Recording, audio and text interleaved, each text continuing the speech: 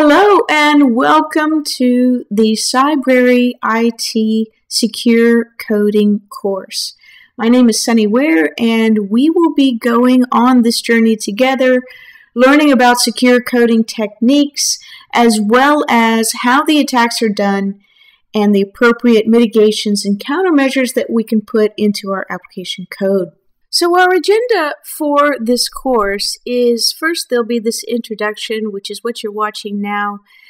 We're going to have some additional videos that go through the lab setup, some demonstration about some tools that we're going to use, and then a very short description of the vulnerable web applications we'll be using. We will be covering OWASP Top 10 for 2013, and we're going to be spending a lot of time in those categories. Likewise, we're going to cover the SANS Top 25 items, particularly the areas that are not covered in OWASP. We'll briefly look at some active defense techniques, and then we'll finish up the course with some threat modeling. Now first, just to let you know a little bit of background about myself, I come from a programming and architecture background for over the past 20 years. I also author several security books. One of the books you could actually use as a textbook to complement the material that we're going to be going through in this class. The title of the book is Secure Coding Field Manual, and it is available on Amazon.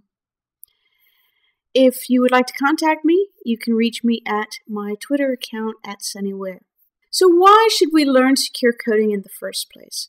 Well, obviously we know that we need to protect our applications, which of course contains our intellectual property. And there are many, many reasons why we can get into protecting those applications. Anything from business reputation to basically making sure that our company stays in business so we have our jobs. And then of course there are government mandates and particular regulations that are now requiring organizations to provide secure code training to their developers. So what exactly are the risks that we're trying to address as we cover this material? Mainly, in a nutshell, we're trying to address exploitable code. Now, exploitable code could be the result of various things. Two of the main areas would be defects or malware. Obviously, defects are unintended. These are programming bugs that programmers do and inadvertently create exposure points inside of their code. And then, of course, malware would be that intentional vulnerability, something injected into the code to make it exploitable. So what exactly are we going to cover? We will cover the OWASP Top 10 for 2013. We will also cover the CWE SANS Top 25 for 2011. Now, as we go through each section, there will be case studies that we'll talk about. Also, there's going to be lots of demos of the exploits and mitigations. I'll try to show you some code for the mitigations as we go through those. And then each module will have a hands-on lab where you actually need to perform the exploit against a vulnerable web application. Now, we might be using Burp Suite quite a bit. There are also some browser-embedded plugins that we'll be using, or that you can use if you feel more comfortable. Also, we're going to cover some of the CERT secure coding standards. Now, there are tons of these, and so I've only picked out a handful to sprinkle in with our material, basically to provide some additional clarification. And then we'll go into some threat modeling. So the OWASP Top 10 for 2013, we're going to go through this list extensively. And then the SANS CWE Top 25, basically we are going to cover all of the categories that are not previously covered in the OWASP section. So I'm listing them out here for your viewing, but realize we'll go into each one of these in depth in our material. Now there are three main categories that I've broken the material up for the SANS Top 25 into. The categories include insecure interaction between components, risky resource management, and porous defenses.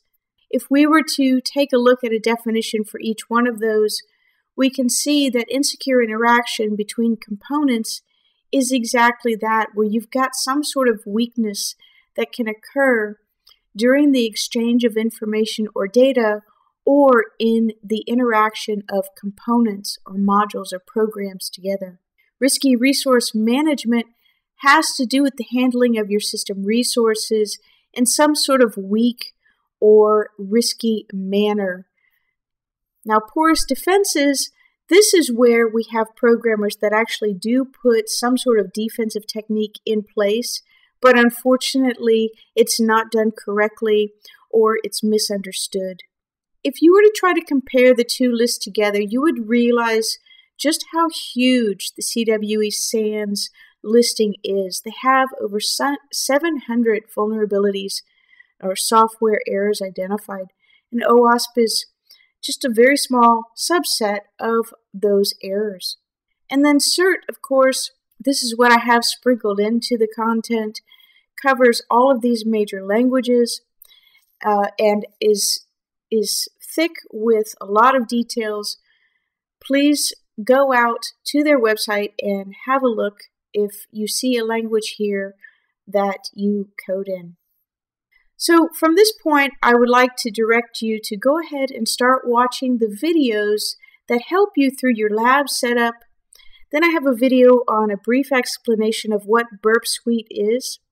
And then I have a short video on how you can start up Matilda inside of the VM that's available for the course.